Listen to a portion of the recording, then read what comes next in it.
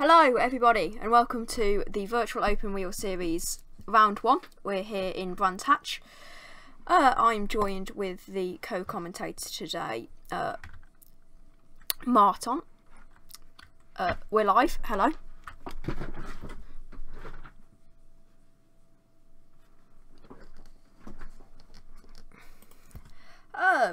Having a couple of issues at the moment with the stream, but we are going to, oh hello. But we are going to quali shortly, as soon as we can. As you can see, here's but first I think we should probably run through some facts about Brands Hatch. So Brands Hatch has held 12 British F1 GPs from 1964 to 1986. It was even used in Champ Car, which is now IndyCar, of course. A special IndyCar layout was used for their runnings in Champ Car. This race will be the first race in Vals since season 2 to have a feature and a sprint race. That will be a reverse grid after the race. But unfortunately only 20 drivers will be able to race today due to an issue with the track. So the bottom 2 in qualifying will be knocked out. There were plenty of new teams to watch out for, specifically Velocity, who have shown really good pace in testing. And Max Weichel and his team 8-6 will be looking to defend their crown as world champions this season. So, who are you saying are favourites for the season?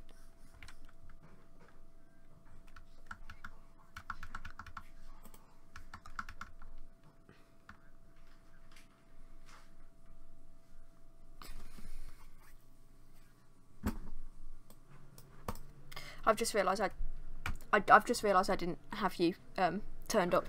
Could you just repeat that, please? Sorry. So, who do you think are the favourites for this season? Well, from what I've seen so far, it's definitely the two 86 guys, Max Reichel leading the team, of course. I'm also looking forward to what Massimiliano Riboli can do, actually. He was, for the short time I've seen he was second in practice right now, and could be interesting what he can do if he can attend everything. Yeah, I think for me, I'm definitely looking forward to seeing Massey, see what he can do. Of course, he's in our junior team car, so he's shown some really good pace in testing and of course in OFR, so hopefully he can follow that through, I guess. So I do believe this is qualifying now.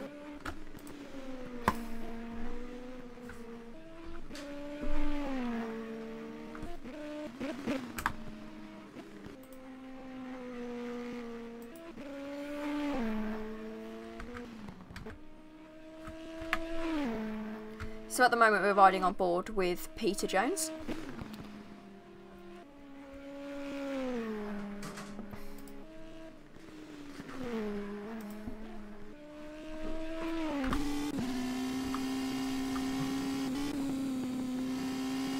I love this camera shot. It really gives you the sense of speed through here.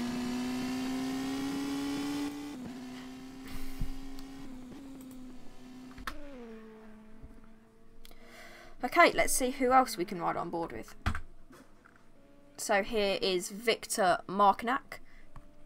He is the... Oh, Martin's game crashed, so it's me for the moment. So he is driving from Asmuda Motorsport, which is the... Oh, someone's gone off there. Let's have a look at that. He's driving from Asmuda Motorsport, which is of course the junior team to Reading Game. He showed some decent pace in testing. I think it was 12th and 11th he finished, but kind of through no fault of his own. I'm just gonna... if you don't mind me, I'm just gonna... Can't sort that out. Hang on. There we go. So yeah, so watching him through here. And there is Baguette has gone off. We'll have a check out of that.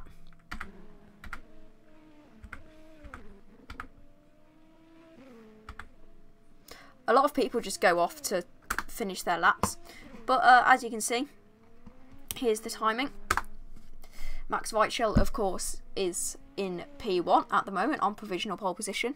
He's done a 1:09.908.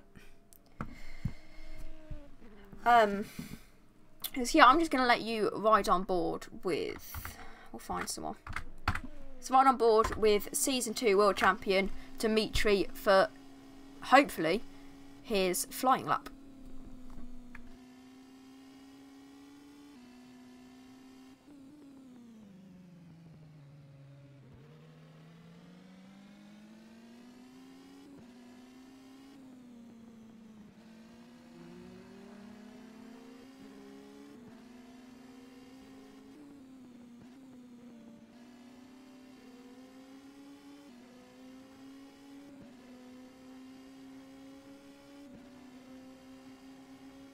Loading in the game now again. So.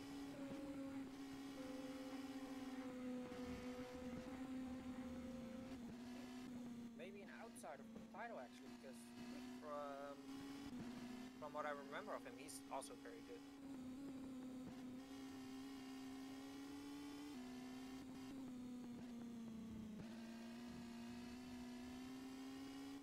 Yeah, I'm still long in the game, so I can't actually.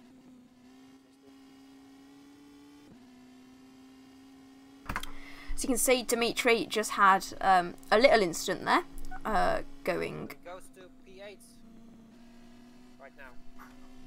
Yeah, it was a kind of bad lap. He got caught up in some traffic and was forced onto the grass, but hopefully he can... It looks like he's gone for another flying lap. Gone a bit wide there. Of course, Dimitri is very good on the keyboard, which is a very unusual choice of controller for a game like R-Factor. But it was enough to win him a World Championship, and he does very well, constantly getting podiums and stuff for Ibis. Yeah, definitely.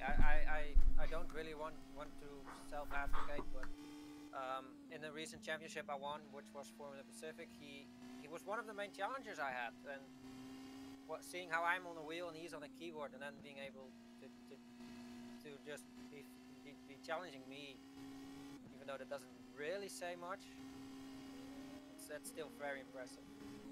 And Dimitri comes to in P2, and Dimitri is actually 0.02 seconds off of Max Weichel for pole here.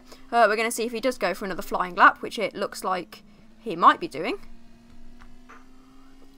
He has time enough to do it, so. Still 9 minutes to go. Still plenty of time. We'll just do a quick checkup of the full order here in the game. So running in P1 is Max Weichel, and of course riding on board right now is Dimitri.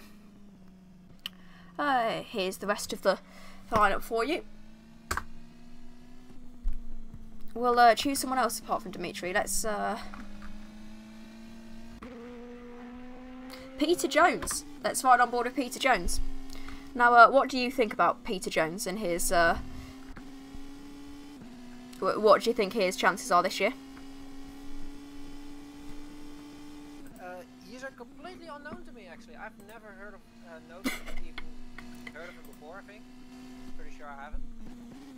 Possibly an outsider for the championship. I think he was in the lower stages of, or in the later stages of last year. Is he in the 8.6? I'll double check. I haven't really checked up on the liveries this year. He's in the B team for Agostinho, which is Velocity. Oh yeah, Velocity have shown some really good pace in testing. It's well worth keeping an eye out for Velocity this season. I definitely think.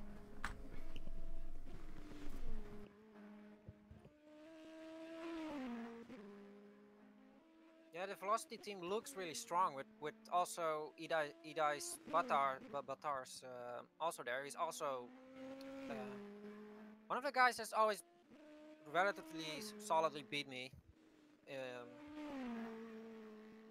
But he took a little break last year, for as far as I've noticed. But I'm glad to see him back. He has very good potential. And with Peter Jones in one team, that could be a outsider for the team championship, actually, because when you look at it, the teammate of Dimitris isn't here, and then the guy in fifth, Jacob Kalbraciak, has a teammate in Emmer Hammond, but he is a little bit down on pace compared to the other one. Jacob being in fifth and Emmer being in 10th. I do remember being in practice for. Knowing Emmer, he will probably do some magic to get up in the points. I remember while we were in practice for Silverstone, I was on team radio with my guys. I remember we had an issue. Well, not an issue, sorry. It was just like Peter Jones, like 2 seconds up on everyone else in practice.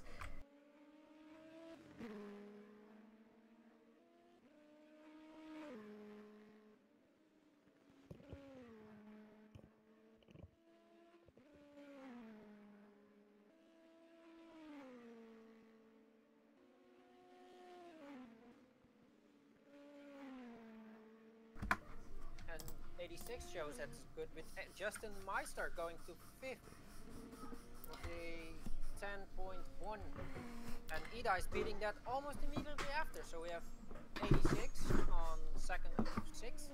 And I want to draw your attention to Jacob Kablowski. I'm not very good with European names. I do apologise. He's just gone fastest with a 109.7, and I was talking to my drivers in practice, and they were saying that that is impossible to get. The 109s? Yeah, they said that the 109s were really hard.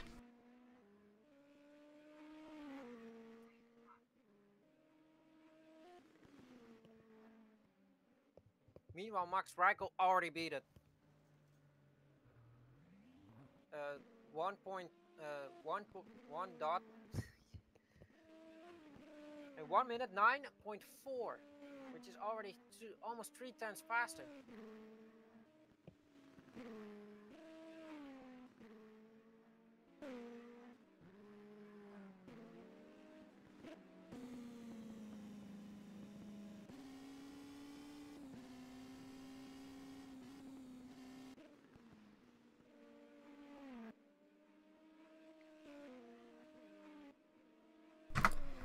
So we're going to follow the lap of Anthony Nickpon. What did you think about his chances this year? Or this season, sorry. I think he's gonna. Whoa. That's unfortunate for the. That was quite a big crash, to be fair. I think he's gonna be he's probably gonna struggle to get a lot of points. I don't see him in the top 5 anytime soon, but yeah, he's always free to prove me wrong. I love when people prove me wrong. My favorite pastime.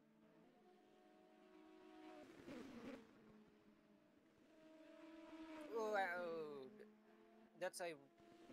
that's not what you want to happen on a qualifying lap. No, I've been watching the Gabriel Lafreniere guy in practice, and he seems to be able to say, oh, massively wide there into the gravel and into the wall for Anthony. But no, I've been watching Gabriel Lafreniere. Again, I'm awful with names in this series. And he seems to not necessarily have all of the pace in the world, but he seems to be definitely very clean and just able to set some decent lap times from what I've seen. Yeah, I did some little practice myself, and I saw him practicing, and he was just a mile faster than me. Yeah, I definitely think he's someone who maybe could be a wild card for the championship. I can't really see it, but I can definitely see like more of a top 10 finish, definitely for him, judging by his pre-season pace and pace during the week.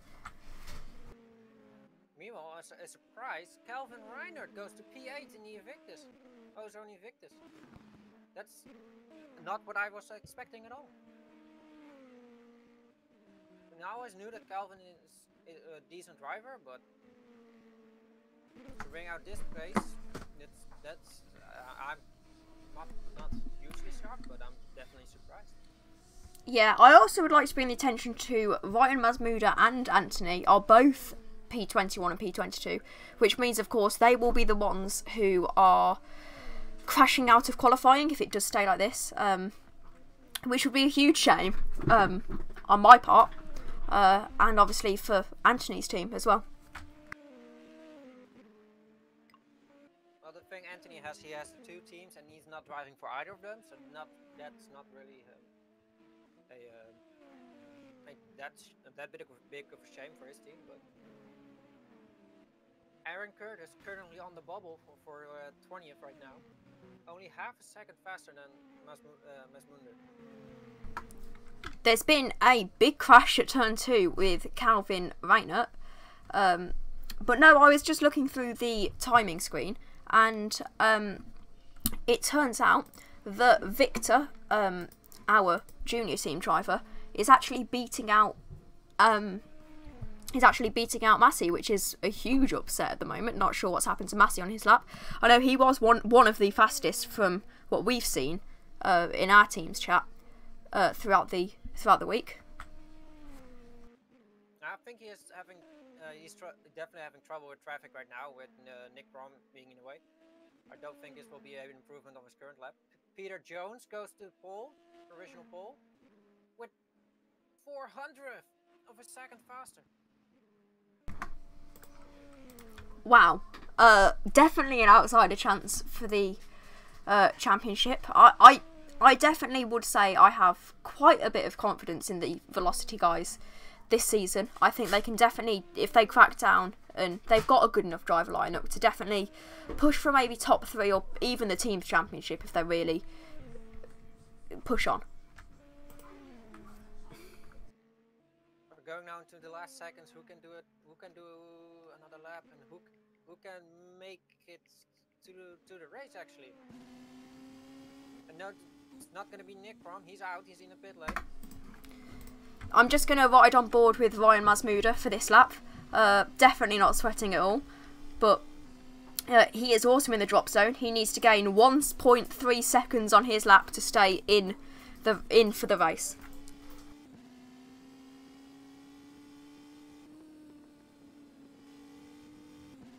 I like that. I like that. Not really braking, but downshifting. Oh no! That's unfortunate. That bump there in the turn is so brutal. It's so easy for someone to do that as well, especially when you've got like a single screen, you're not really paying attention, you're just on your out lap. It's so easy to just get hit like that, and unfortunately that's cost Ryan his qualifying and our team some points that would have been very useful for the team's championship.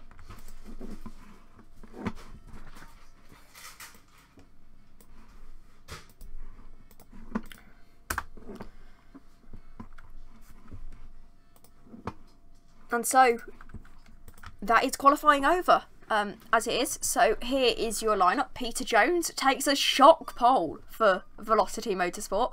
8-6 follow with Max Weichel, then Dimitri, Jacob Carola, Justin Meister, Edis Batars, Victor Mognet with a very, very good P7 from Masmuda Motorsports there. Alan Kopic is next, followed by Carl van Reinhardt, Gabriel Lafrene, Massimilo Ribioli, Amma Hammond, Joe Gillett, Maxime Krauset, Juris Bilkins, Will Metcalf, Creox Baguette, Marks Zervos, Aaron Curtis, and Tobias Kress.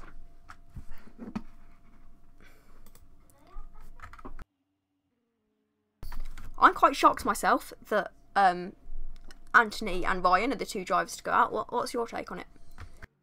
I shortly saw Sid Kumar on P21. I don't know what happened to him. I don't know where he came from, actually. I didn't see him at all before, but he's not in the channel, so right now, so I think he just left.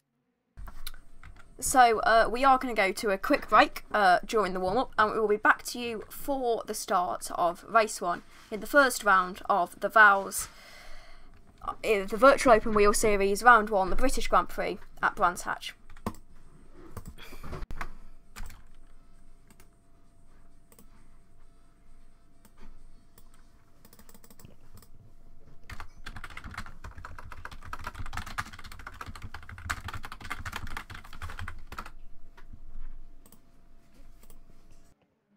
Tom, can you increase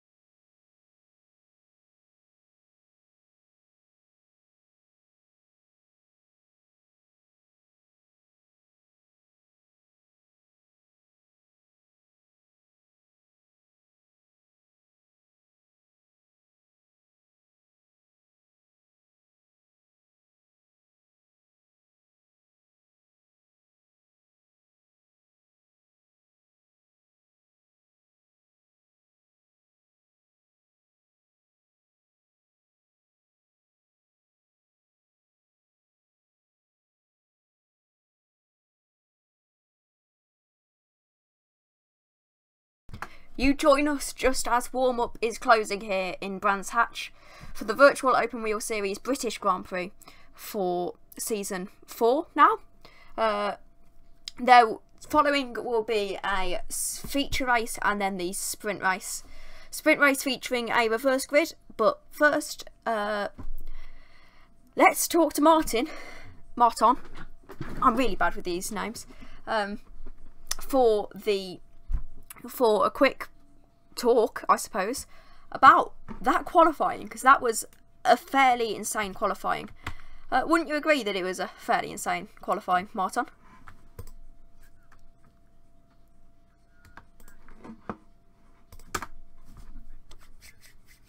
I mean, the top 5 wasn't less than a tenth apart. Let me just fact check that really quick. It's fine. I accidentally muted you, so only the last couple of sentences were in there. So no, but yeah, I'd agree that the top 5 were really close there. Surprisingly close, and I was not expecting Peter Jones to go and get pole.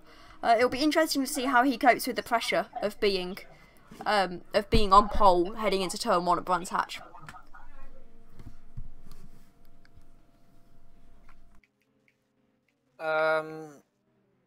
I think he'll be fine actually, because turn 1, I don't remember how the grid lines up, if P1 is on the inside or the outside, but I think seeing how the run through turn 1 actually is, he should, if he gets a decent start, he should be able to have the lead, especially if he's on the outside, I think. Yeah, I just really hope no one really just sticks it down the inside for a dive bomb, because that would, no, well, I mean, it would make for entertainment for us, but it's enough to make a team manager literally cry at his screen. Yeah, I've been part of the getting dive bombed oftentimes in turn 1. Meanwhile, Aaron Curtis literally rolls across the pit straight with 2 wheels in the air, further showing that curbs are very deadly. Oh, that's the race is starting, and I've just had an absolute horrible. So I'm going to put the camera on Peter Jones, and then we'll go from there. His game crashed though, so. And Calvin's did, and Alan did. If my game does crash, you'll see just the stream will start shortly thing. So yeah, we won't restart the warm-up. It won't be a full warm-up, I imagine, this one. It will just be until we can get those guys back in. So yeah, we won't restart. I've put the stream back on. 8 people watching the stream. Thank you, everyone. But yeah, the drivers can have a bit of extra time to warm up. But I know when warm-up restarts, for me, I know that just kind of really ruins you, because you're like, we're ready to race, we're on the grid, and then it's a restart. It just, you kind of come out of the zone a second. And, you know, I was wondering if anyone else thought that. Oh, definitely. If you're on a tight schedule, then it's very frustrating. Because I know definitely you have to really mentally prepare yourself for turn 1, in many ways, and you just have to, like, you have your plan. You're like, I'm gonna piss on this lap. I'm gonna be easy into turn 1. I mean, for me, it's easier because I'm usually at the back, but it's like I'm gonna be quite easy into turn 1 and then see where it goes from there. But if you have these extra minutes waiting, it's a bit more like, well, you know, do I have time to go to the toilet, or, like, you know, because they don't wait for you. Oh, and we've started again. Okay, I strongly dislike Arfax to leave the grid, man.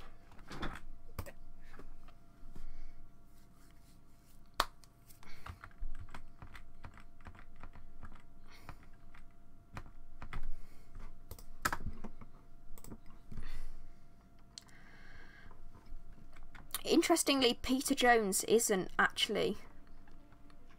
Oh, he is. He's there. Right, let's do this then. of course, we'll have a formation lap first, for where the drivers can have a chance to warm up their tyres. Then we'll just follow Peter Jones on the formation lap. This is quite nice, chilled. You're able to get your, you know, you're able to really get more of a feel for the car, and when it's under, like, I suppose when it's under race fuel and things, you can just kind of be like, okay, I can examine the guy in front of me, and then we can go from there. And that's definitely what I found when we raced, that it's very much everything settles down in the formation lap, and then you're like, right, we can race now. It's also a good opportunity to warm the tires and the brakes, especially because I see a lot of people always warming up the tires by weaving from one side to side, but I mean, obviously seeing brake warming happens a lot less. It's a lot less visual, but I don't really see it happening that much, and I think it's, especially for a turn one like this, it's even more important to warm the brakes rather than the tires. Oh yeah, you don't want to jump down the inside and have a huge lockup because your brakes are freezing cold, and then like cause 3-car pileup, because you will get, it's that kind of thing that causes a season ban for people. I mean, I know it wasn't exactly, but we know that season bans are handed out. Like if we saw Gyuri at Imola last season, he was handed a season ban for, granted, dangerous and stupid driving, but they are handed out, and they aren't sort of afraid to hand these bans out.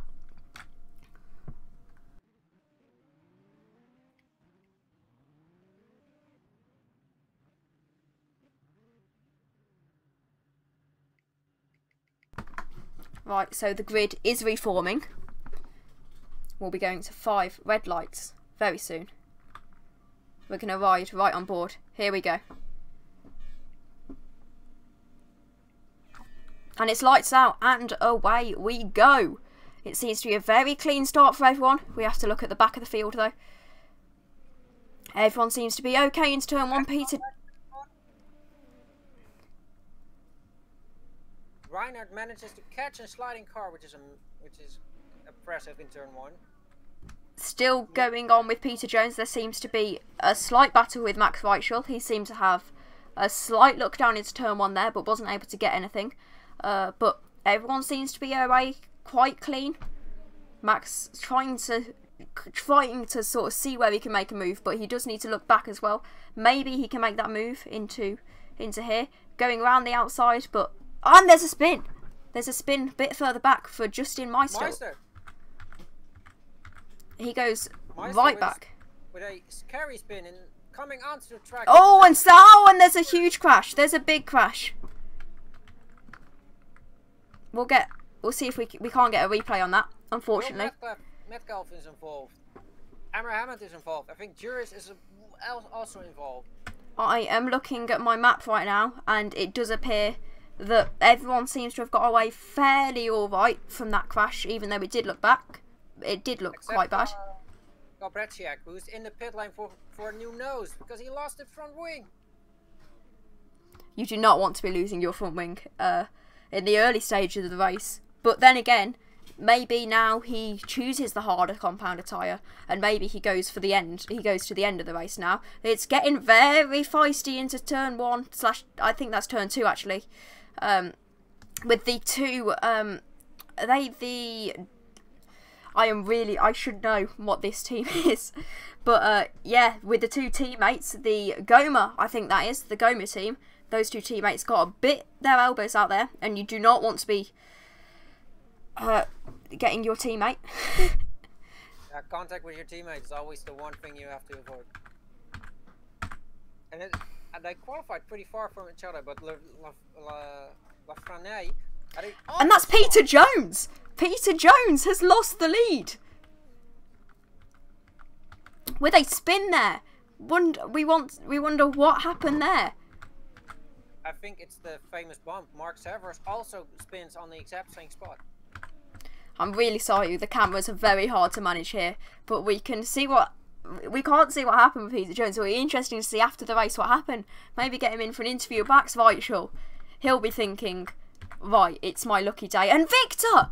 Oh my god, that is some big damage from Victor Markiniak there. with such a good qualifying. That'll be heartbreak for the rear wing damaged, and he goes around again. Yeah, rear wing damage is really dangerous because you have no front rear end downforces. Every time you want to turn the car, it just spins on you. He spins again. It's going to be very difficult for him now to make anything of this race. But maybe he'll be thinking, okay, maybe I can sort of hold back last so I can get that pole position for the second race. Maybe that's what he's going to be thinking now in that Masmuda Motorsport car.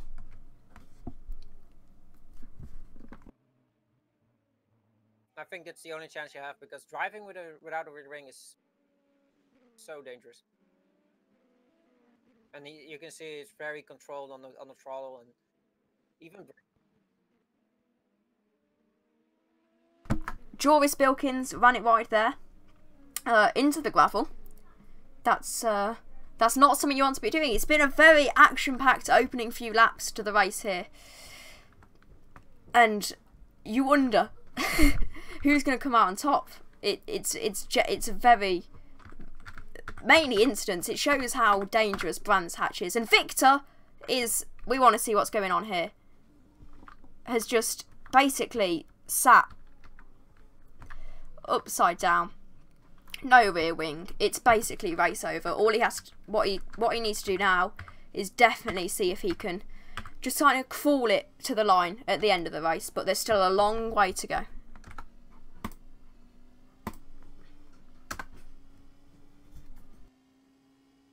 This drama has allowed Rijkel to get a decent 3-second gap to Idais and Riboli actually, and in the top 3. So that really got shaken up. And we can see Dimitris actually in P4 with a smoking engine. That could be trouble down the line actually. I've seen this on a couple guys actually that are running with a smoking engine. Crusette, for example, also has it.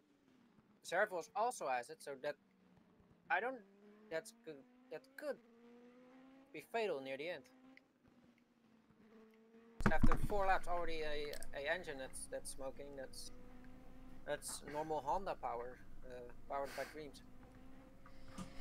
Yeah, as you said, you really want to be easy on the gearbox because in R Factor, I've known plenty of times in practice that that your gearbox can go so easily on a downshift, and especially these cars, not necessarily the gearbox, but the back end steps out so easily if you downshift a bit too early, or if you downshift to second. I know in Hockenheim around the long winding curves where Vettel binned it in real life, when second gear there is deadly in these cars. Of course, the Formula Renault 2.0s.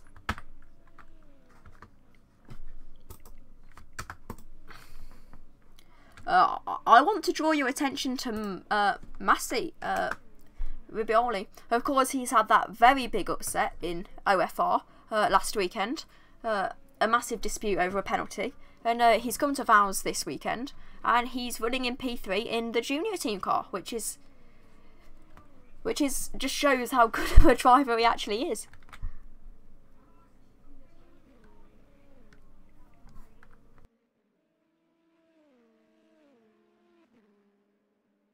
He's not his. Oops, wrong car.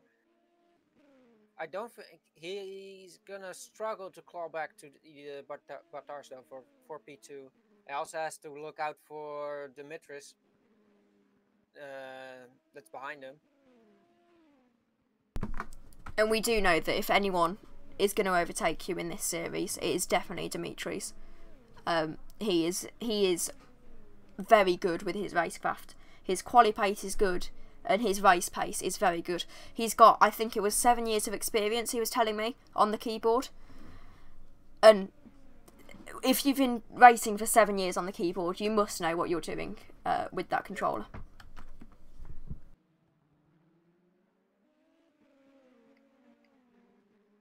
Meanwhile, unexpectedly after a spin, Meister is also already back to P5. He spun right in lap 1. Yeah, he wasn't involved. Basically, people had to dodge him. this just shows how good of a driver lineup 86 have got. And even already, that's I'm honestly shocked by that he's already back up to P5.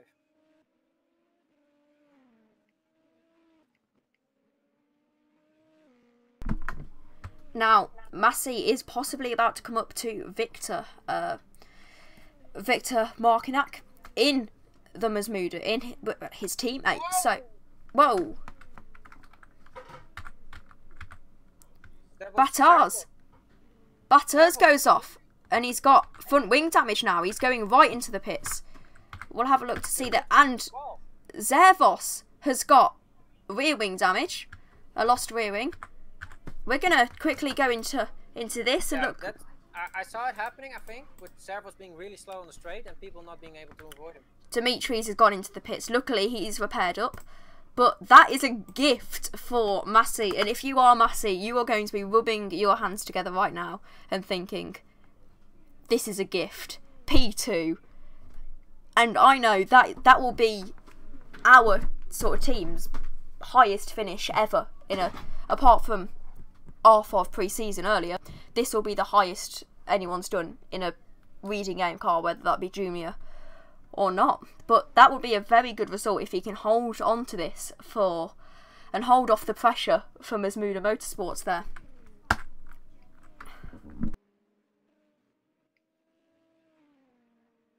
Well, Meister's already, not really catching up to him. I think he is lapping faster, pretty sure. So this might just end up being a 1-2 for 86. And meanwhile, I've just seen Max Krauset, of course, the owner of this league. He's just been lapped by. And I see Maxime Crosset in the gravel on pit exit, which shows really how tough this track. Oh, and there's a spin for Calvin Reinhardt. He is in. He's off the track. He's actually out of bounds. You don't see this. He's back on track. Just jumps the fence again. They're supposed to keep cars out, and he just jumps it twice. And the thing with these cars is, you know full well he hasn't got any damage. And there's Joe Gillett also, his teammate, has gone off. That has been a really bad sequence of corners for Ozone Invictus Motorsport there. And Dimitri goes to pass him. We're all clean there. And I was just going to make the point that Max Krauset in P18, not sure how that's happened, but that's just adding to the woes of this race for Reading Game. And Meister already up to the tail of Riboli within a second. And Riboli goes into the pit lane. Yep, he'll be making, I know in team chat, I think we were talking about possibly an undercut. It worked for us in Silverstone to get an extra place for Ryan. And so the idea is you run lighter and then you pit quite early so that when you come back on track, you're in that clean air and you can just set lap after lap of fast laps. And hopefully you can get the jump on your opponents. Of course, because of the incidents we've had in this race, that undercut might not be working. And I'm not sure if he has gone for the undercut. I haven't checked the team chat since warm-up. But I know it is definitely something that really worked for our team last weekend. He doesn't have really clean air with Gillett being right in front of him. But if he gets past Gillett, he has a fairly clean air. And Justin Meister was off of track for a second there, possibly losing out to the person behind him, which is not good for 86. Reichel, oh, slight bit of oversteering. He was on two wheels there, but he's managed to hold it, going round turn 1 into turn down the hill there. He'll be hoping that he can just keep going on as we are in lap 10 now. We are sorry for any swearing that's in the chat. We have to look at the lap counter somehow.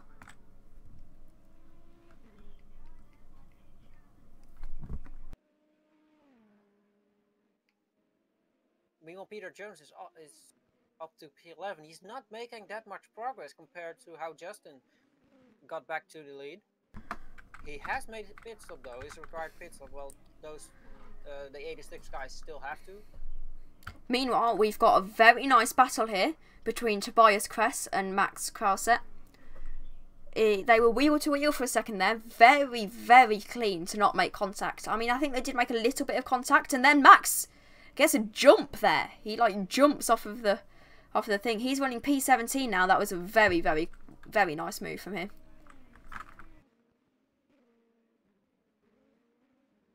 Yeah, these two are fairly rivaled with each other. They basically always somehow they almost always end up together, because the amount of times I've seen Kress and Crusette racing against each other is just enormous. I don't know. I think they both really like it, having someone to battle almost all race. It's generally a good thing. But again, I do imagine that Max will be quite disappointed with where he is right now, especially after a fairly decent qualifying, I think, from him in the points. So he must have been tangled in all of that first lap mayhem earlier. Hopefully he can. And there's a car going very slowly by the looks of it, actually. Gonna have to have a look at this.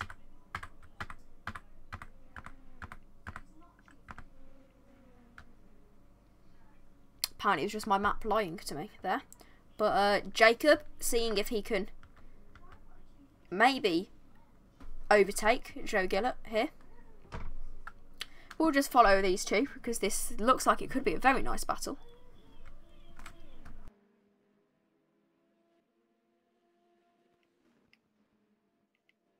I hate to interrupt you, but this is going to be important. With Meister in the pit lane, is the undercut going to work for Riboli? We will see. Where is Riboli? I'm looking at the mini-map right now, and he seems to be coming round now. I don't think it's going to work for him. He's coming down the pit straight right now. It's going to be close though. And can he do it? No, he comes out just behind Meister there. But he'll be happy being in. That's P4 actually. I wonder what's happened there. Dimitri's undercut. Because he pitted almost immediately for damage, I think, and now he's still running after that. That's a very, very good undercut from Dimitri there. If he has indeed gone for that long stint, though he will be having to manage his tyres later on in this race. Hoping not to make a mistake, and I know when you are on the keyboard, it's very hard to sort of manage your tyres from what I know. But obviously he's the one with the experience, so we'll see if that pays off for him later in the race. Reichel in the pit lane, and I think Dimitris is gonna take the lead. Riding on board with Dimitris, and he's just been, yeah. Although you would fancy his chances to chip away at that lead in the remaining laps here, because there are actually like still 9 laps to go, and Dimitri is very good at chipping away gaps.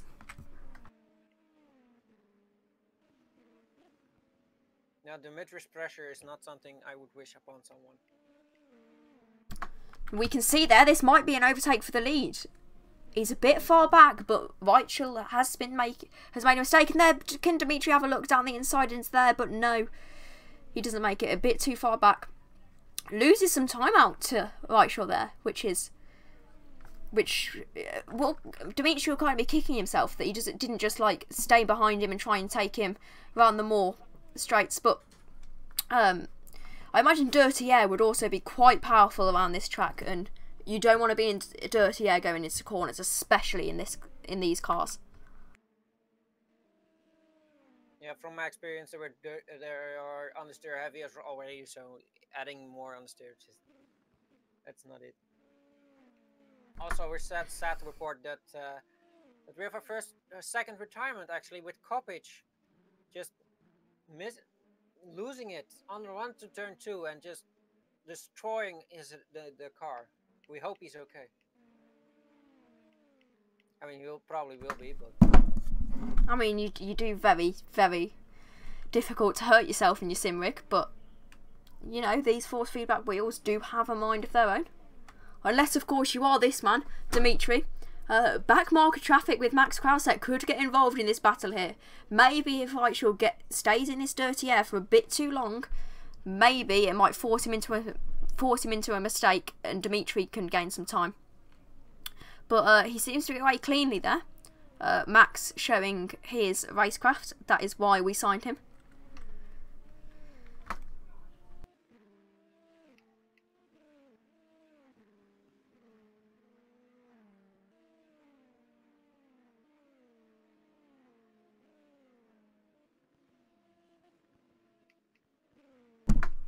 So if you're Dimitri now, what's your action plan for the rest of this race?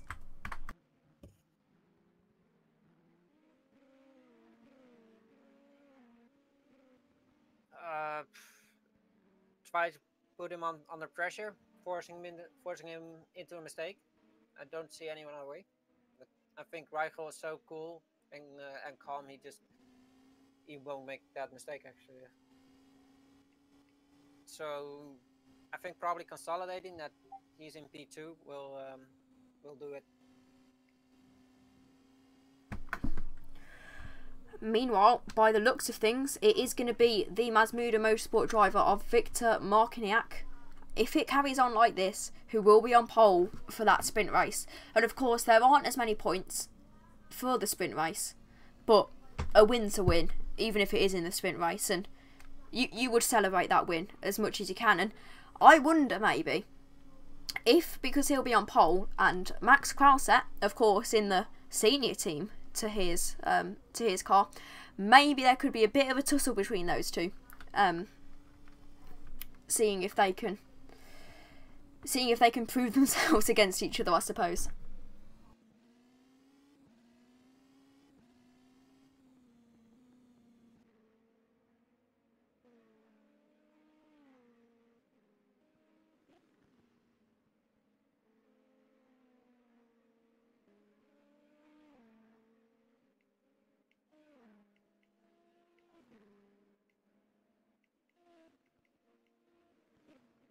Oh, Peter Jones and Jacob Kobrachik are in a battle with Amr Hamid also for position, fairly close into each other. With Jones now taking the spot from Jacob. Yeah, we're going to ride on board for a second here with Peter Jones. Maybe Jacob behind him, because Peter Jones does seem to be in this sandwich of these two.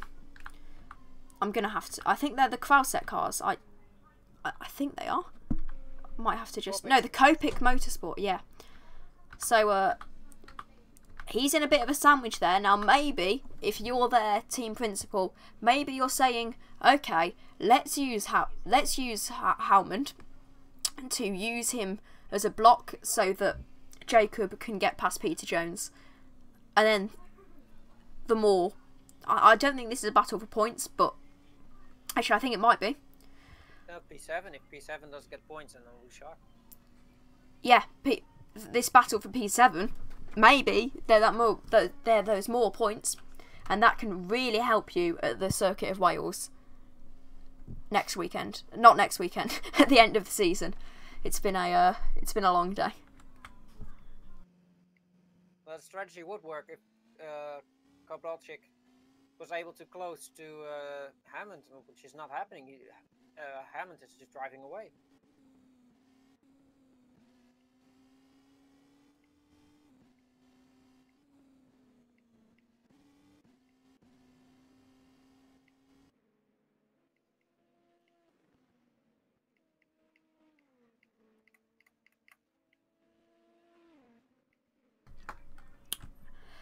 You can, of course, see the order running at the top of your screens now. We are Max Reichel, Dimitri, Justin Meister, and of course Massimiliano Riboli. I am really sorry about my pronunciation of these names, but yeah, I'd say that Max is now really pulling a gap to Dimitri. Dimitri seems to have just lost all of the pace. His tyres, if he has gone for that longer stint, which looking at this point of the race, he seems to have done. He seems to be really dropping back now from Reichel. And Reichel's handled that pressure from Dimitri very, very well, you have to say. with the pace dropping, Meister might actually be start looking towards the mid race. That would be a honestly kind of surprising 1-2 from 86, seeing how Meister was almost last after the first lap.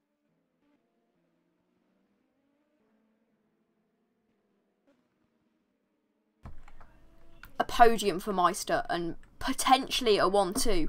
Massimiliano Ribbiat, Massi does actually come into the pits here. Now that's interesting. I wonder why he's done that. Is he retiring? It doesn't look so. Has he got? Maybe he's got damage, but that sees him in P5. He's going to be kicking himself if that is a strategy error. Maybe he's run out of fuel there, but he just sees the cars flying past him. Peter Jones now. He comes out in P7. Now that will be incredibly disappointing from his point of view. He'll feel like he's definitely thrown that away.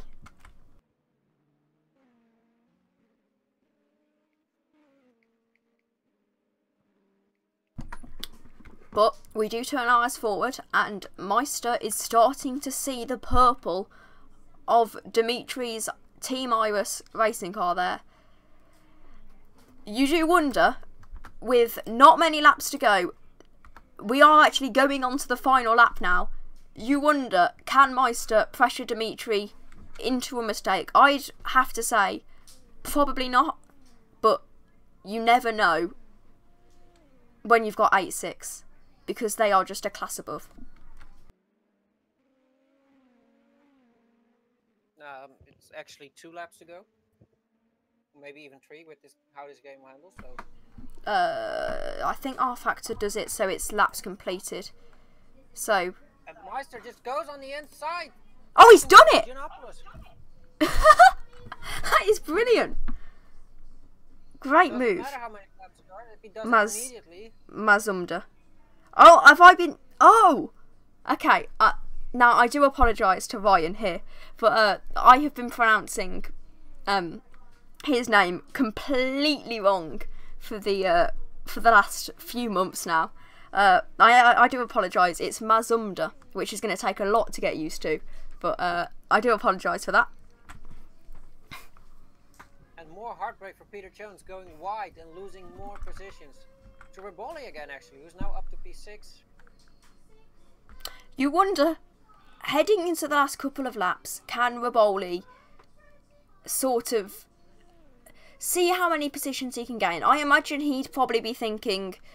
now I'm looking, P5 doesn't look likely for him, but you never know. If P5 does make a mistake, he could be right in there to take that and potentially get P5, which wouldn't be a bad result considering everything that's happened throughout this race.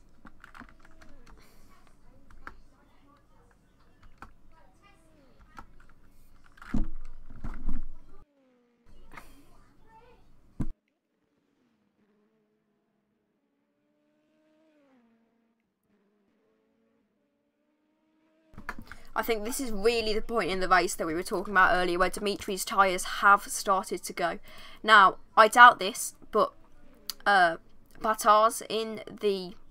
No, it's like a 20-second gap, and Max Weichel flips it, but that doesn't matter, because he has come home for the Vowles British Grand Prix sprint race in P1, followed by Meister in P2, Dimitri in P3 now confirmed. And here we actually have a battle here for Hammond in P4 coming out. Is that P4? I can't exactly see. P4, and Butters has just lost to Dimitri, who's in P5.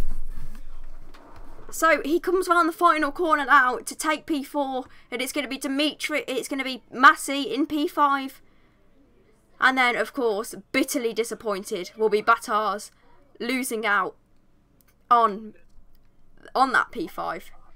Yeah, that in the last sector, losing 2 positions is never fun. But most importantly, on pole for the next race is Tobias Kress. Wow, what a race we've just had, and that's not even the end of the fun. Wow.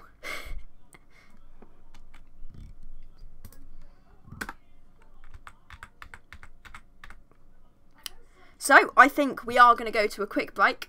Go get a drink. We'll be back to discuss that race and, of course, bring you the sprint race. So, we will be back in literally 3 minutes.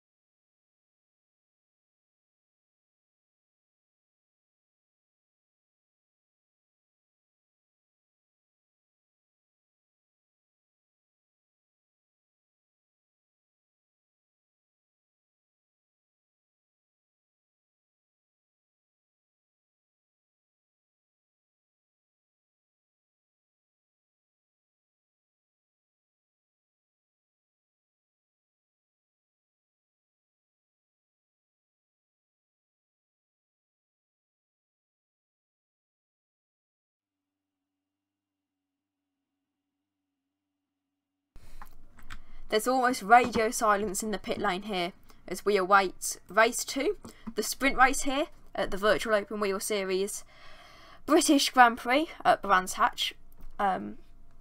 Today is the 14th of September. And yeah, so me and Martin are just going to be discussing what happened in that crazy first race. A true credit to, well, sim racing as a whole. So what was your take on it first, just overall? It was quite chaotic, actually. I wasn't really expecting that much chaos from it, with all the cars spinning off everywhere. That huge crash with Meister, I think it was, that just triggered another one, and then I know that the things you want to see least when you on your screen just coming closer to you when you're going into turn 3 is just cars sideways. I know in OFR last week that was my view into turn 1. And actually some info on Massey. He said in our team chat that it didn't refuel. It was a bug that caused him to have to make that second pit stop and cost him potentially a podium, looking at the pace of Dimitri in the end, which is quite sad from his half. We know he will feel that he's definitely thrown away a podium there, but it's still good points for him, and I reckon he'll be definitely happy with that. Verboli also said in the paddock just now that the refueling rig didn't work on his first stop, so he had to continue with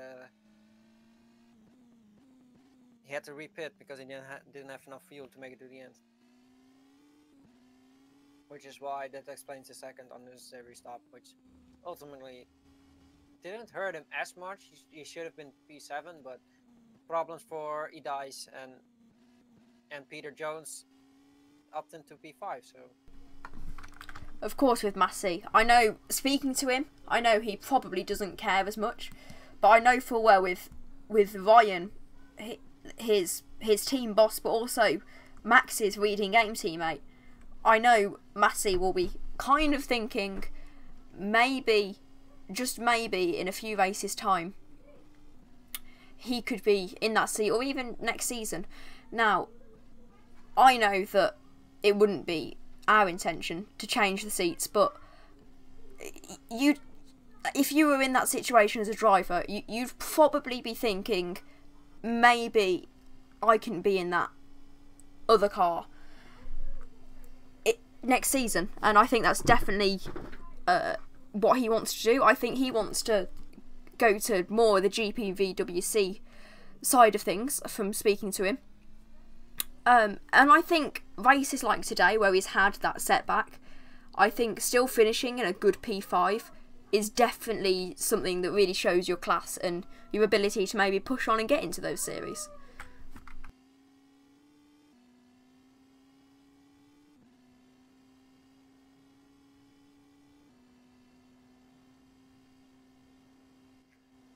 there also seems to be a fight going on in the fight.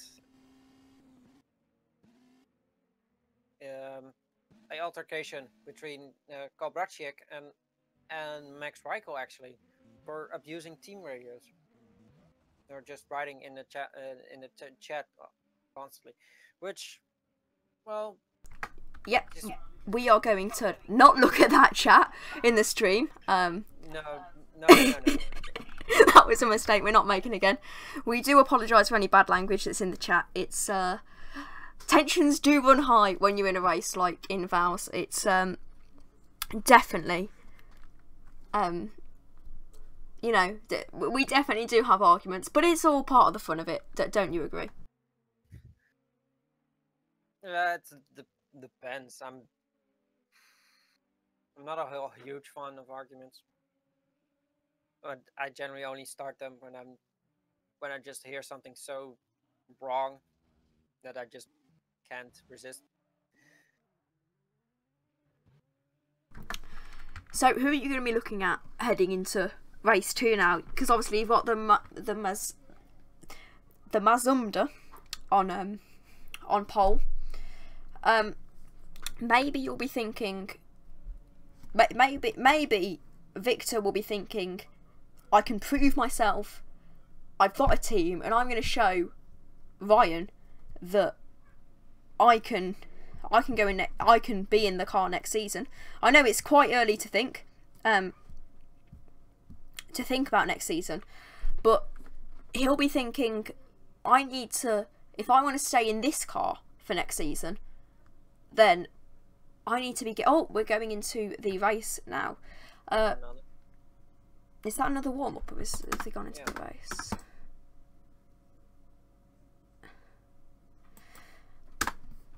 We'll keep you updated on what's going on here, but seems to be nothing much as the car's all radio silent in the pit lane here.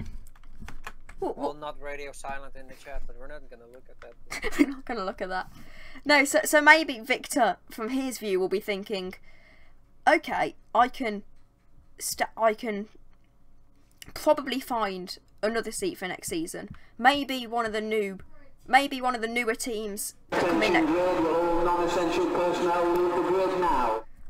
Okay, well, I've been cut short as we are going into the sprint race, obviously with the Mazumda on pole.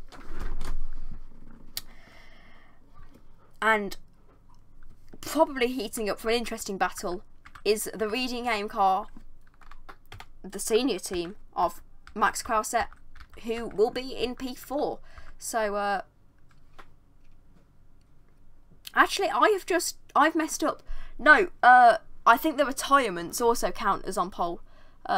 Also count for it. No, they've messed up the grid. I don't know what's going on now, without looking at chat. So, I'm going to go to the stream will start shortly thing, just so we can have a look at what's going on in chat, without getting all the swear words on YouTube and getting demonetised.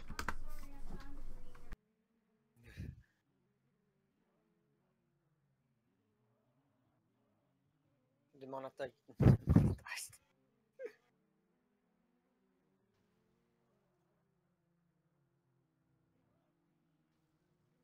I can get paid for this?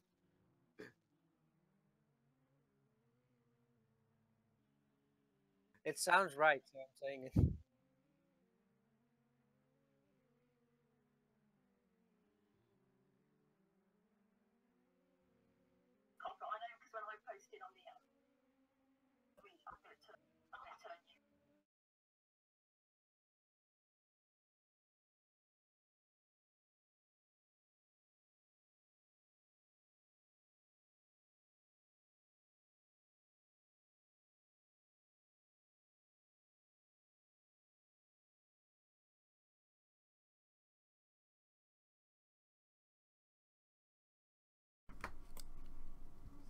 So, we seem to have found out what the drama is about. So, the reverse grid seems to be having a few issues with the reverse grid here.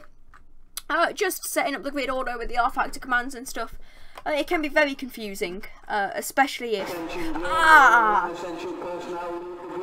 That's going to get me every time. So, we just put in my earphones. Could be... I once had a NASCAR mod that just made it awful, which is like it would almost always had a 30-second intro.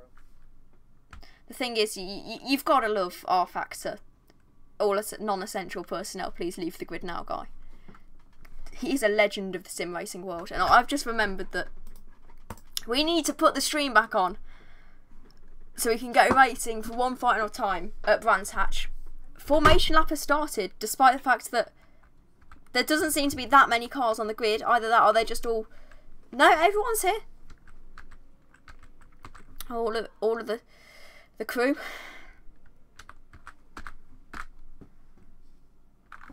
And someone to watch out for, I think, will be actually Kobrachik in P7. He's generally very, very quick if he can stay out of trouble, which he somehow always manages to find himself in. Could easily take this actually, because he has a decent gap to basically the rest of the guys that have decent pace.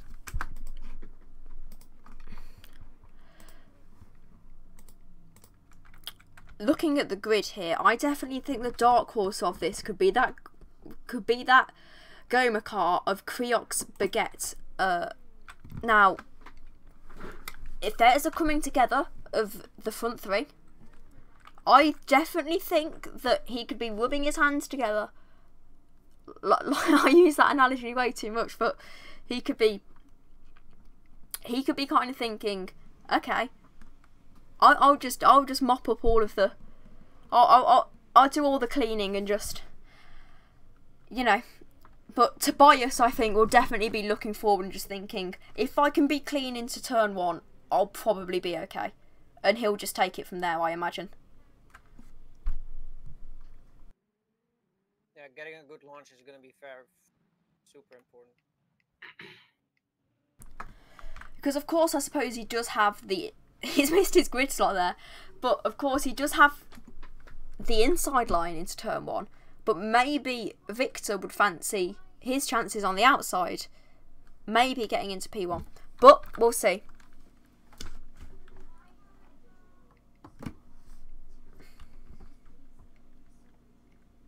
Waiting for the lights to come on. And we are green for the sprint race. So, everyone seems to be awake. It's a very good start. Everyone comes away clean. Max, Krause and Joris Bilkins there had a little tussle. They seem to be... In the back with Giannopoulos going to the rear of the field. Didn't see what happened there. I think he got spun by someone. No, we're at the moment we're watching the battle, and Max and Victor. Victor's gone for the move down the inside and is up into P1. Tobias will be looking to get him back, but he has to look backwards because Max Krause is there and looking for a move down the inside. Possibly. Can he do it? It's not going to work. Oh! And Tobias Crest goes for a very, and that's a big crash. That's a big crash, and even further back, I think we can see there, that is a huge crash. A very, very... That's a very, very, very big accident there. Reichel without a front wing, so that's going to be... And then Tobias Crest goes even further, maybe rebounding onto the track. He'll be hoping anything can happen there, but this is what I was talking about with that car I was talking about earlier. I can't remember who it is, but there's even a battle for P1 here. This is what we love to see. The two Reading Game cars, junior and senior, going for the lead. And Max Carset seems to have him, but he goes for the... But Victor goes for the switchback. But Max seems to have held it for now. But we'll see. Victor goes slightly wide there, I think, from what that perspective looked like. This is brilliant racing. Heading into lap 2. Wow.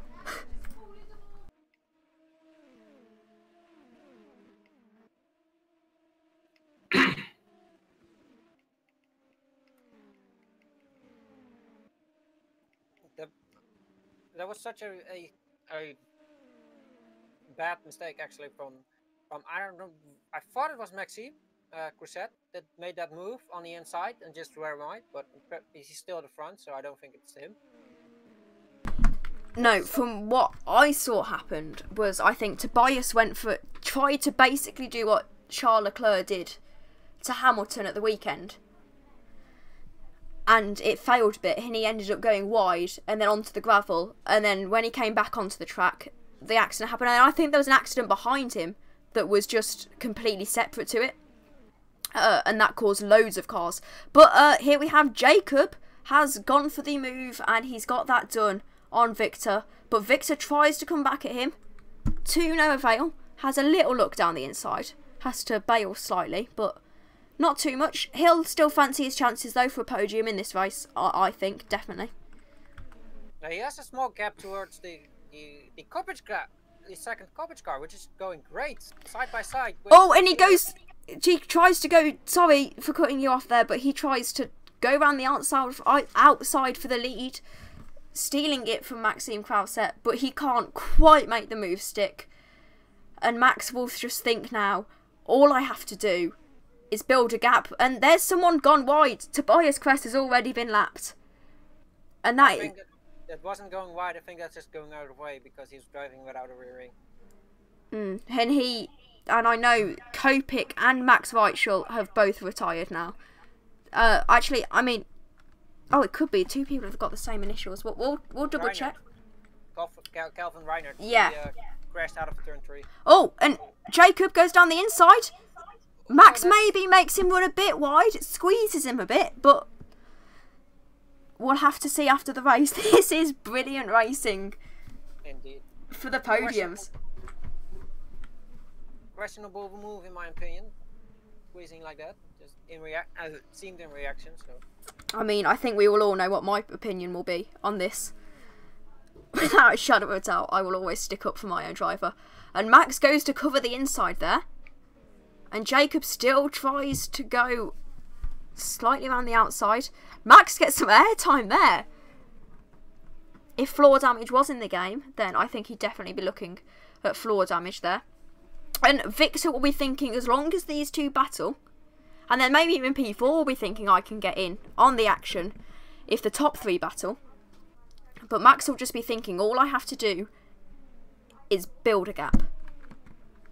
I don't think Kalbarczyk is going to allow him to let a gap. What Victor actually needed to do is, it's kind of dirty, but actually he needed to dive bomb Jacob when he had the opportunity.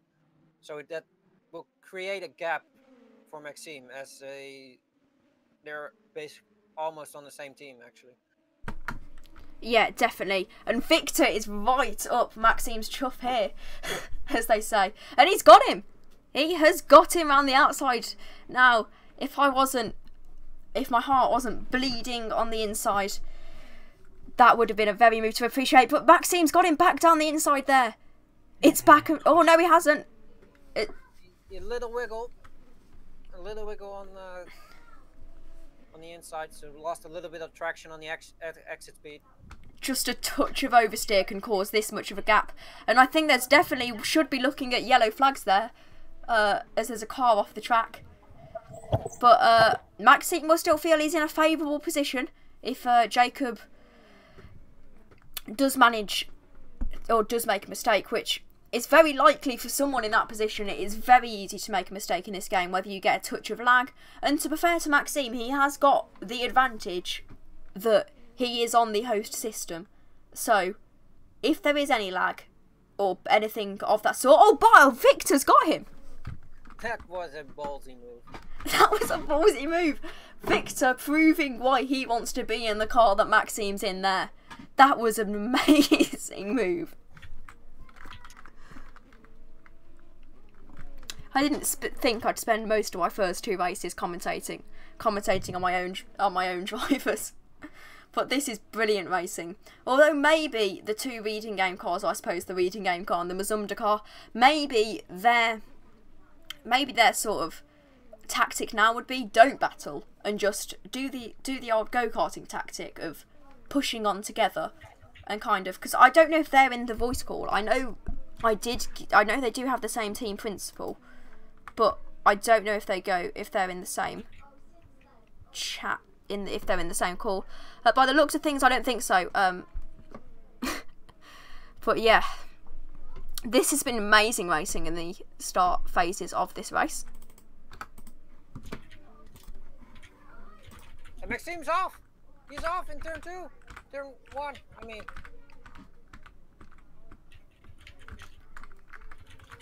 He cracked under the pressure. And that's a retirement, actually. In fact, that's a retirement from Maxime Crousset there. Yeah. That's him retired and out of the race. He will be kicking himself. It just adds to the reading game woes of today. And with Ryan obviously crashing out of qualifying, both metaphorically and literally. But Mazumda are clearly being the more consistent driver lineup out of the 2 reading game teams. So we'll have to see what happens at the end of this race. Maybe I'll end up eating my words, but I can only hope not. I would say a double podium finish is on the table because Riboli is looking at P3.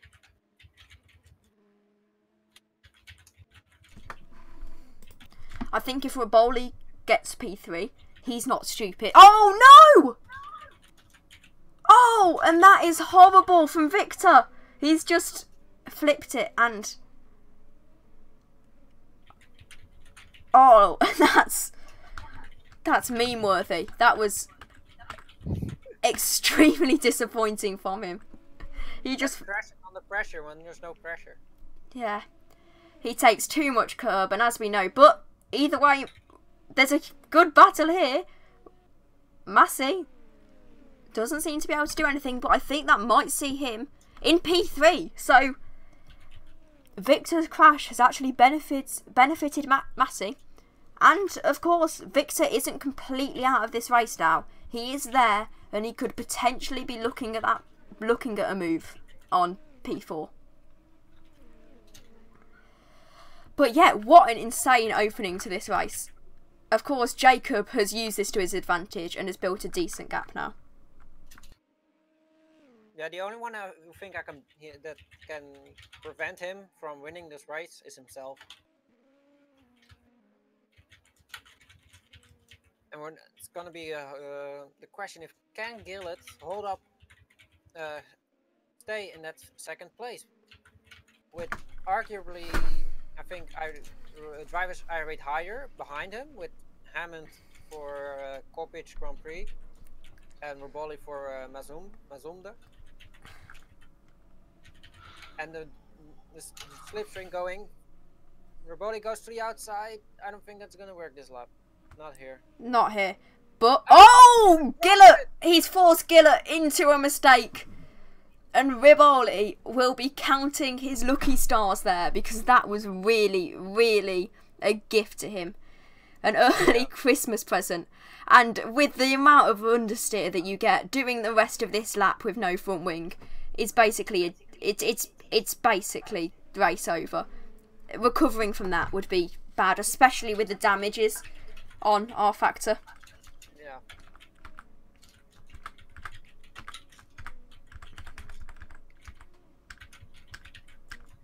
Meanwhile, we have Peter Jones and Just Meisters are now in the chase for the podium spots, because the rivals are just dropping it on the final lap. It's Hammond. Is he gonna look for P2 maybe? There's no way this is the final lap. Oh dear. Right. Jacob looks fairly comfortable. And Riboli, if I was going to ask anyone who's going to crack under pressure, it's not going to be Massey. Massey is very good at not cracking under pressure. But wow, what a race we have seen. I think we'll just ride on board with Jacob around the final corner.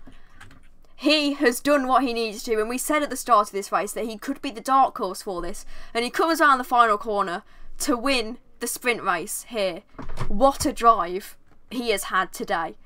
Imagine if that car was white. Oh god. And then Massey comes home P2. That is a brilliant, brilliant finish for everyone. I mean black and white, sorry. That's Hammond with achieving the double podium finish for Kopic Grand Prix. Well, Kopic Motorsport, excuse me.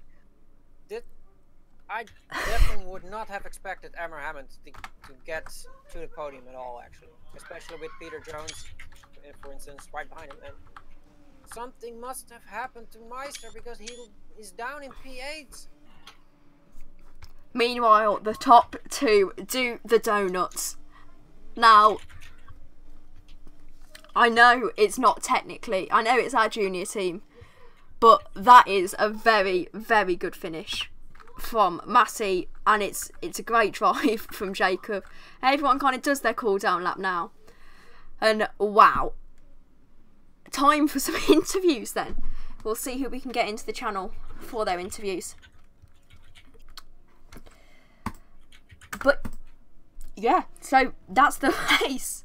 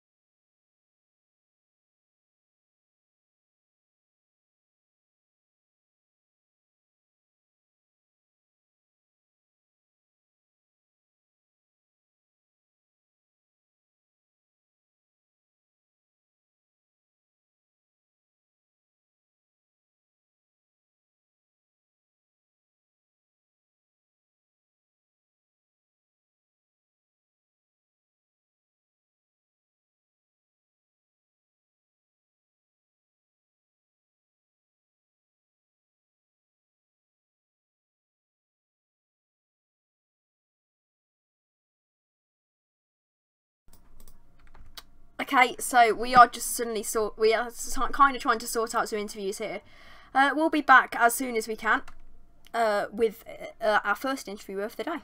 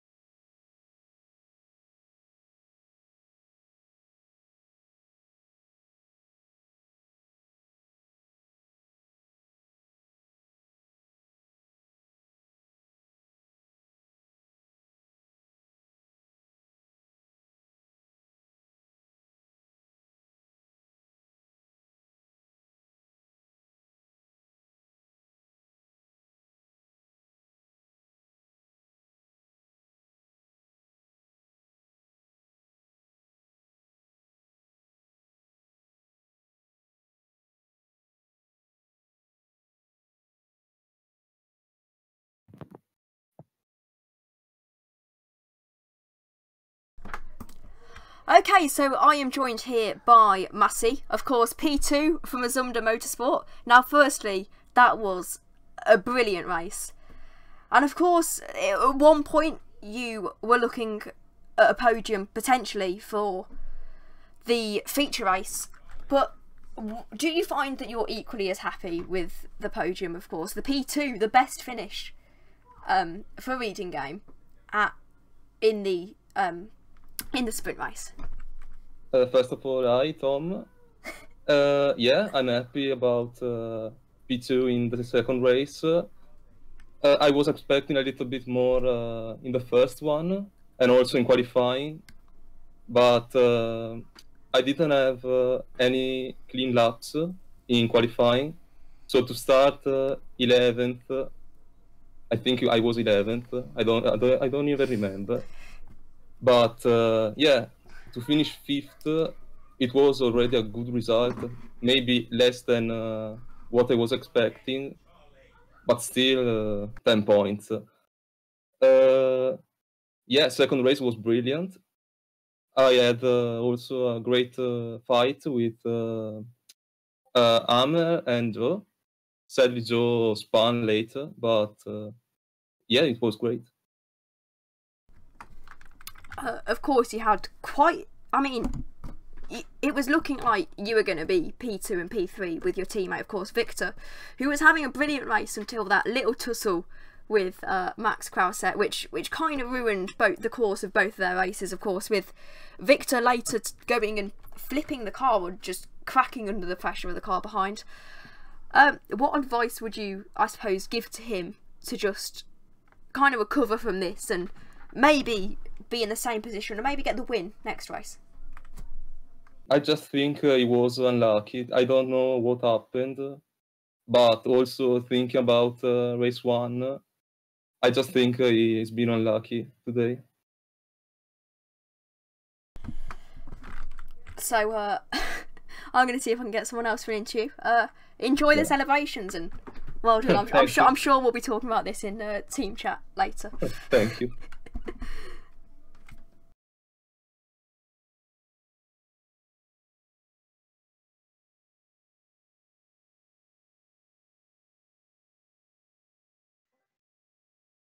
Hi. Hey.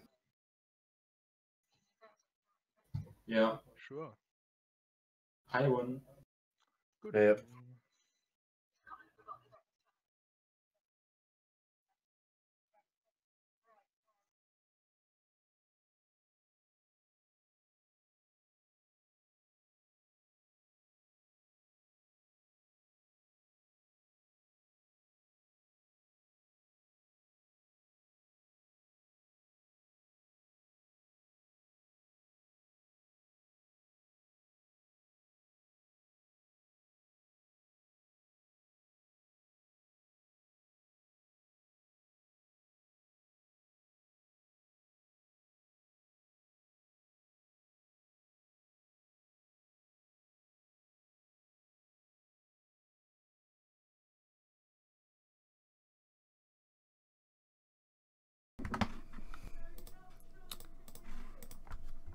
So I am joined now by both 8-6 drivers, Max Reichel and Justin Meister. So let's first start with Max. Obviously, I imagine you're delighted with a win in the feature race. Of course, you're the reigning world champion with 8-6. Yeah, definitely. Definitely. I qualified P2, just very close behind Peter, and yeah, all the carnage happened behind me basically, and I basically had an open mode, didn't do any mistakes, any major mistakes at least, and yeah, was pretty happy. And Justin, do you think that maybe if it had gone a bit better for you today, do you think maybe you'd be able to sort of help your teammate and be on the podium with him, or do you think that maybe it just wasn't your day today? Well, I mean, I recovered to P2 in race 1. Like, I didn't even know I could do it, but I managed to do it. I don't know how. Yeah, because of the crash, I had a little bit damage, but then got lucky that some people had also some collisions and spun and everything. So I managed to get up the order again. Yeah, I think I could have fought for the win with Max and Peter if he wouldn't have spun, so it would have been really close, but I'm happy. I do apologise for forgetting that you had that incredible recovery drive. It was really impressive to watch. Just looking down and realising that you did end up in P2 somehow. How do you think, kind of a question for both of you, how do you think that the reverse grid is kind of affecting just the general race day, and of course with the later finish times and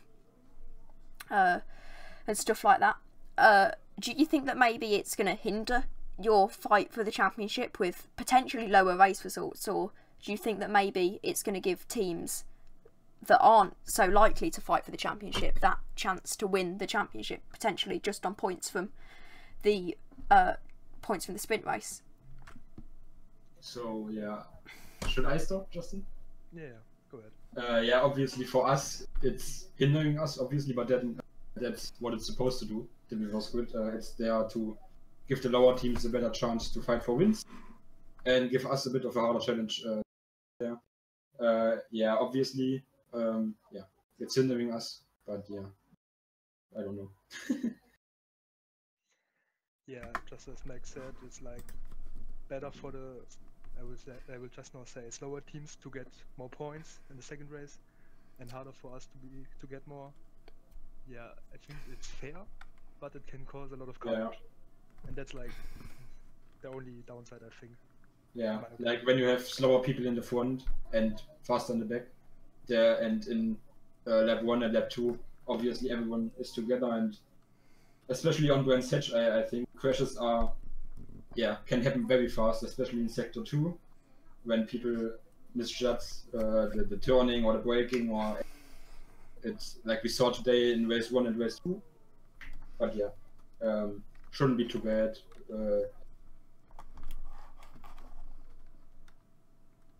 Alright, brilliant. Thanks for the time, and best of luck for the rest of the championship. Hopefully we'll be speaking to you again soon. Maybe when we speak to you at the end of the season, maybe it'll be as world champions. Thanks for the thank you. Yeah, no problem.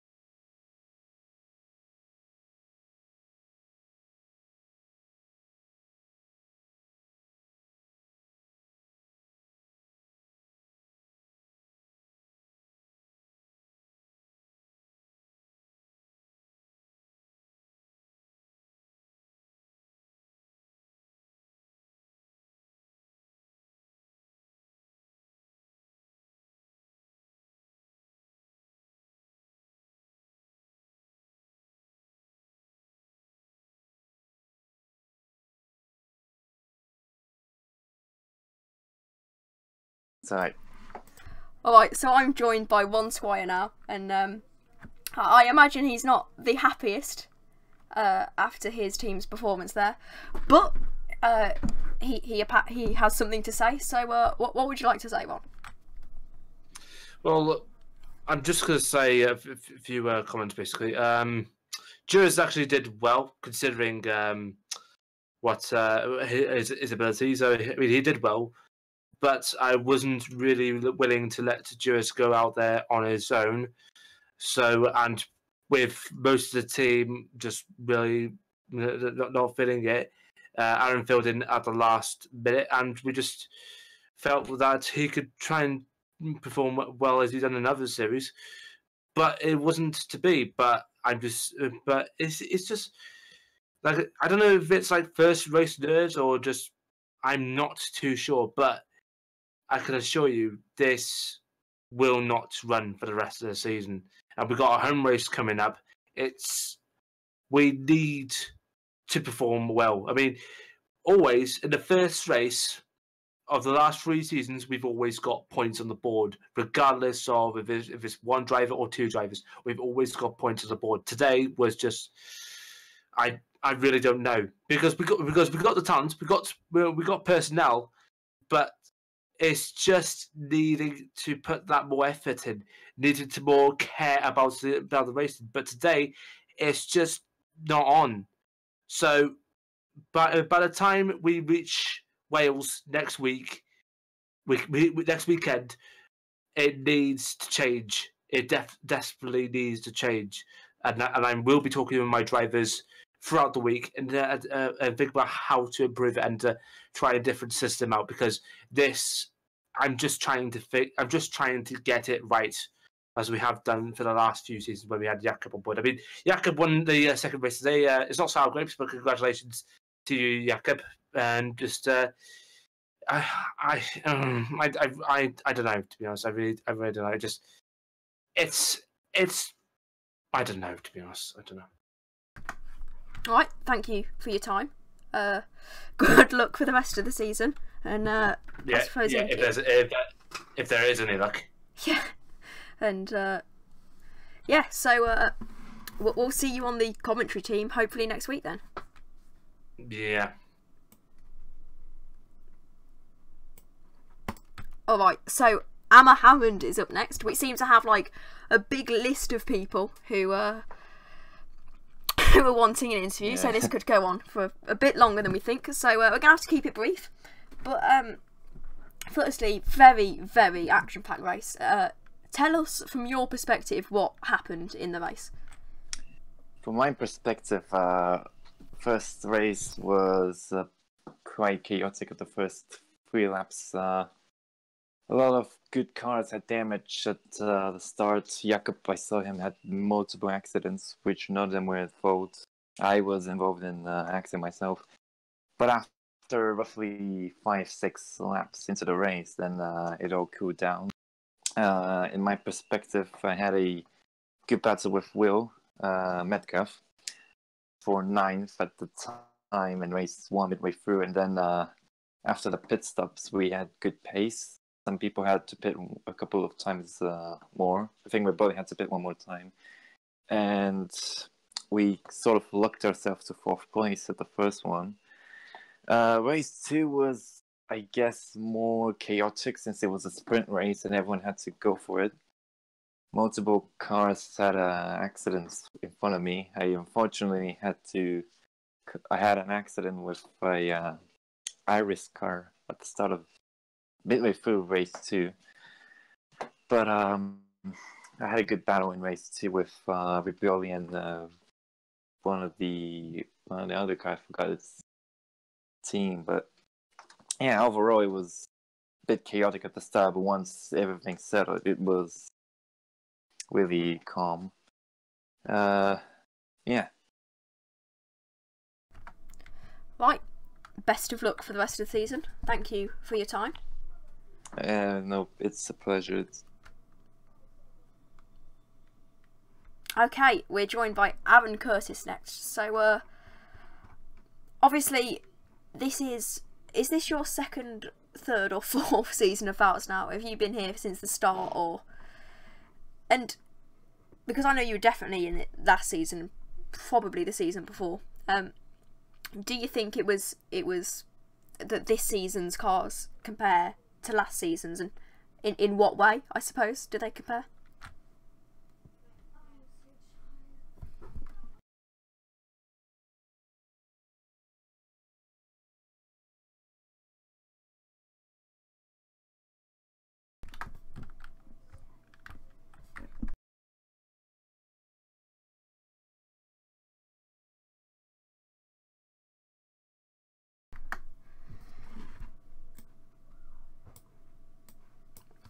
Alright then, so it appears that Aaron Curtis wasn't interested in an interview. I mean, my question was kind of stupid. I'm running out. I wasn't expecting to ask this many questions, so the stream's been very, very popular. Sorry, oh, he's back. Oh, you're back. You're back. Sorry. Yeah. So, I suppose just ignore my stupid question. What's what's the race from your perspective? Would you say it went well for you, or? I wouldn't say the sprint, no, not the sprint race, the feature race didn't go well for me. Let's just say that, for sure. I mean, at one point, I rolled the car. Like, I don't know how I managed to do that, but I did. I'm so shocked at that. And then the sprint race, I kind of did improve my driving style, but I really do feel like for the next race, which is a team's home race, I could do way better. That's all I gotta say about that. Dan. Thank you for your time. Best of luck for the rest of the season. I've just cut him off. That was brutal. Right, Tobias Kress is up next, and then it's Ryan Masmuda. So, hello, Tobias. Are you alive? Hi. So, obviously, feature race. Feature race didn't go too well for you with the retirement. I do believe, was it you who retired? Because you seemed to retire and then not retire. Whether that was a glitch or not, I don't know. I didn't retire. I retired in the second race, not in the first race. Oh yeah, of course. Was it? I think you were on pole for the second race, if I'm not mistaken. Yeah. Yeah. So you're looking down the grid. What's your thinking for? I'm going into turn 1 and I need to keep it clean. What was your kind of strategy? Yeah, come away good, so you don't in the pack directly, so you're far away from them. What happened? What was quite amazing. It was good start. Yeah, and then just driving. Brilliant. I'm really sorry I couldn't ask you any more questions, but we've got a huge, long list of people waiting to be asked. So thank you for the time and enjoy the rest of the season. Yeah. So Ryan Masmuda is next. Hello, Ryan. Now, you are live. I imagine you're very bitterly disappointed at that qualifying, but also in a weird way extremely probably elated as I am with Massey's podium. So a very bittersweet Marmite kind of evening for you. What's your take on it? Well, my crash was kind of hefty, so I couldn't, because yeah. But me being really happy seeing Massey in P2 in my team / your team, that was kind of cool. So I'm very happy about that. I kind of forgot about me crashing. Are you saving the skill for OFR tomorrow? Getting up especially early for the race? Hopefully I wake up early, because usually I sleep in for OFR. Wait, I thought there is no OFR tomorrow, is there? Oh no, there isn't. Anyway, sorry again for cutting it short, but we have got like 3 people waiting. So enjoy the rest of your day, afternoon, evening, and just celebrate the fact that your team has got a podium. So congratulations. Thank you. Have a good day. So we are live now with the owner of the league, Max. Yes, hello. Hello. So not only was it not the best Yeah. second race for you, with a tussle up with kind of your teammate, but not really. It's complicated. A bit of a ghastly Albon situation at Hockenheim there. So a couple of questions. First, I wanted to ask, do you think this season's going to be harder for you to run as a league admin, in terms of you've got the reverse grids and, like, you know, the league's getting significantly bigger with every season? How does it compare to when you were quite, well, smaller at the start of the season? Of course, we had the DTM incident. Yeah. So yeah, how does it compare? Well, it's sure that it's gonna be more complicated this season because we're back to the old season 1 and season 2 format, but we also have more people. And this season, I'm pretty much completely alone. I mean, there is Jan Santen, but I'm not really. He's not really doing much because I don't think he really is interested in doing much. So yeah, I'm pretty much alone right now. And yeah, because we are back on a more complex system. It's gonna be more complicated. Yes. Hopefully we will do well though. So of course, a tussle up with the Mazumda. Apparently, I was pronouncing it wrong all this time. So a tussle up with Victor. Now, I mean, the stream's accidentally seen your conversation after the race, but tension's running quite high between you two. Do you think it will almost like heal for the next race, or? You mean between me and Ryan? No, between you and Victor in the Mazumda after the incident earlier in the race. A very ballsy move from Victor before he. Well, yeah, when he overtook me in the inside, it was really a shock to me because I did not expect it. I did not expect him to do that. But apart from that, yeah, no, I don't really have any problems with him. It's just that they shocked me, this move. But yeah, I don't have any other problems with him. Brilliant. Thank you for your time. Enjoy the rest of the season. No problem. So we're with Peter Jones next, and I do appreciate that I have just completely destroyed Alex Hallows.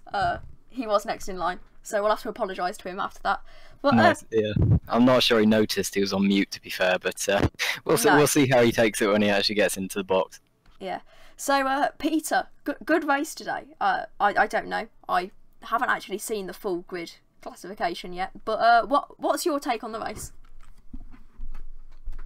Could you repeat the question? Sorry, you kind of cut out a bit. Sorry.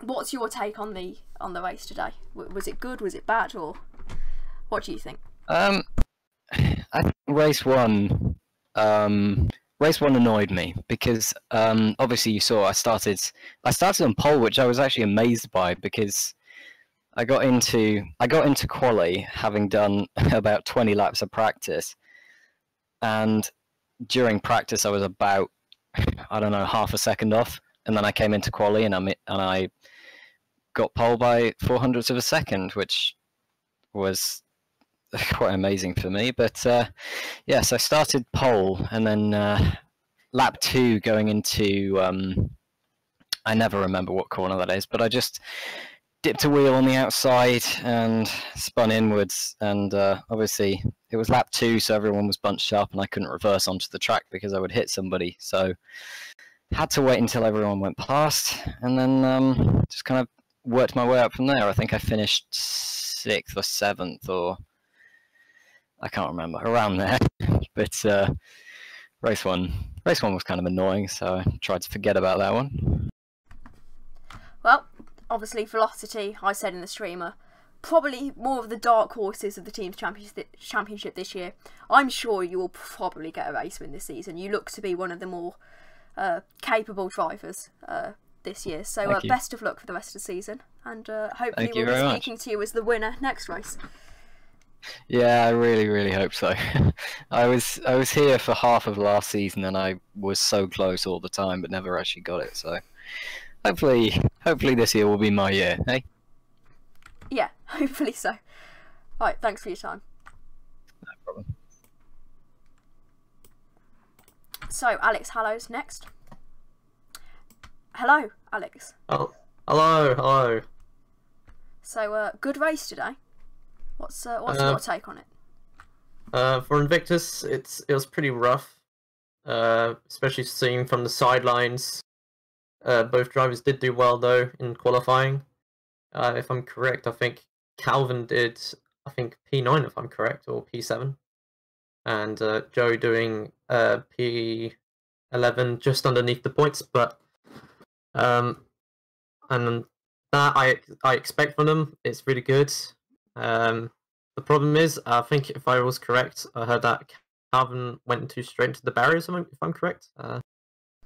Yeah, I think there was an incident down in the hill kind of section where he just went into the barrier and lost a couple of positions. All right. That's because I think for that was quite unfortunate.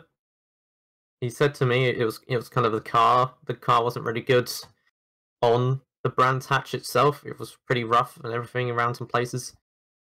But overall, in my honest opinion, the race was great. Had lots of thrills and spills, and lots of action. Right, brilliant. Thank you for your time. And with that does actually conclude the stream for today. So we will be back next week with the Circuit of Wales. Of course, NRWO's home race. Let's see if they're going to replicate this race, which wasn't so good, or if they are going to actually, win a race, which would be very good for them in their home race.